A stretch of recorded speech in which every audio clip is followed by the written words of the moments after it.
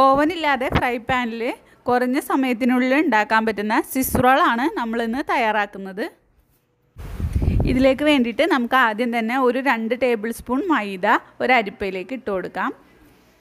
അതിലേക്ക് ഒരു 1/4 ടീസ്പൂണിൽ താഴെ ബേക്കിംഗ് പൗഡറും ചേർത്തിട്ട് നന്നായിട്ട് ഒന്ന് അരിച്ചെടുക്കാം. ഇനിയൊരു മിക്സിയുടെ ജാർ എടുത്തിട്ട് അതിലേക്ക് നമുക്ക് ഒരു മുട്ട പൊട്ടിച്ചൊഴിക്കണം. ഇതിലേക്ക് നമുക്ക് 1/2 ടേബിൾ സ്പൂൺ പഞ്ചസാര ചേർത്ത് കൊടുക്കാം. 1 ടേബിൾ സ്പൂൺ സൺഫ്ലവർ ഓയിലും കൂടി നമുക്കിതിലേക്ക് ഒഴിച്ചു കൊടുക്കാം.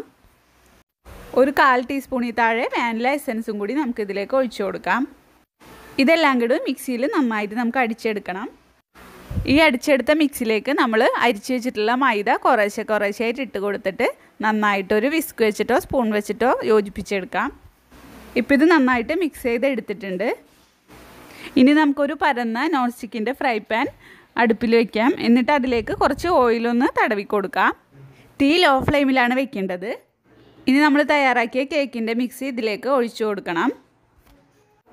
ഈ മാവ് നമുക്ക് നല്ലപോലെ ഒന്ന് ചുറ്റിച്ചു കൊടുക്കാം. ഒരുപാട് കനം കുറച്ച് ചുറ്റിക്കേണ്ട ആവശ്യമില്ല. ഇപ്പോൾ പാനിൽ ഈ ഒരു വലിപ്പത്തിൽ ഞാൻ ഈ മാവ് ചുറ്റിച്ചെടുത്തിട്ടുണ്ട്. ഇനി ലോ ഫ്ലെയിമിൽ അടച്ച് വെച്ചിട്ട് നമുക്കിതൊരു ഏകദേശം 5 മിനിറ്റ് സമയം വേവിച്ചെടുക്കാം. ഏകദേശം 5 മിനിറ്റിൽ തന്നെ നമുക്കിത് റെഡിയായിട്ട് വന്നിട്ടുണ്ട്.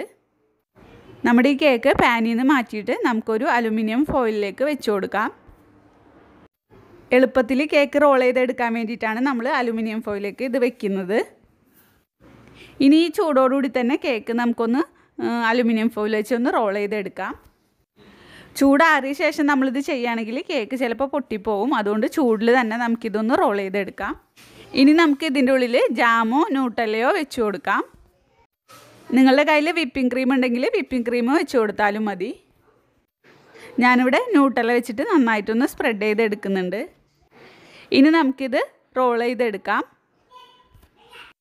ഇനി അലുമിനിയം ഫോയിൽ വെച്ചിട്ട് നമുക്കിത് നന്നായിട്ട് കവർ ചെയ്തിട്ട് ഏകദേശം ഒരു അരമണിക്കൂറെങ്കിലും ഫ്രിഡ്ജിൽ വയ്ക്കാം. ഇപ്പോൾ ഏകദേശം അരമണിക്കൂർ കഴിഞ്ഞിട്ടുണ്ട്. നമ്മളെ റോൾ കേക്ക് ഇവിടെ റെഡി ആയിട്ടുണ്ട്. 2 എൻഡും ചെറുതായിട്ടൊന്ന് കട്ട് ചെയ്ത് കളഞ്ഞ ശേഷം ബാക്കിയുള്ള ഭാഗം നമുക്ക് ചെറിയ പീസുകളായിട്ട് കട്ട് ചെയ്തെടുക്കാം.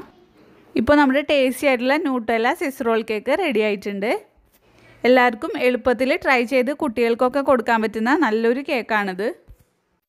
ഈ വീഡിയോ നിങ്ങൾക്ക് ഇഷ്ടപ്പെട്ടിട്ടുണ്ടെങ്കിൽ ട്രൈ ചെയ്ത് നോക്കാനും ഈ വീഡിയോ ലൈക്ക് ചെയ്യാനും നിങ്ങളുടെ സജഷൻസ് താഴെ കമൻറ്റ് ചെയ്യാനും മറക്കരുത്. കൂടുതൽ വീഡിയോസിനായിട്ട് ഈ ചാനൽ സബ്സ്ക്രൈബ് ചെയ്യുക. താങ്ക്